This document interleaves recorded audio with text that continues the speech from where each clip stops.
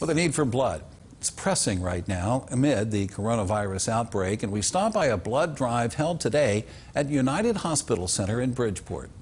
Blood bank lead technologist Ralph Johns says that we have not seen shortages locally to this point, and the appointment slots for today's drive were nearly all claimed.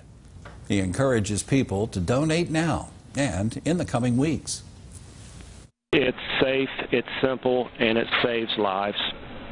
I mean, there's in an hour's time, you can make a difference for up to 3 different patients with a gift that can't be obtained any other way other than somebody rolling up their sleeve, giving a little time.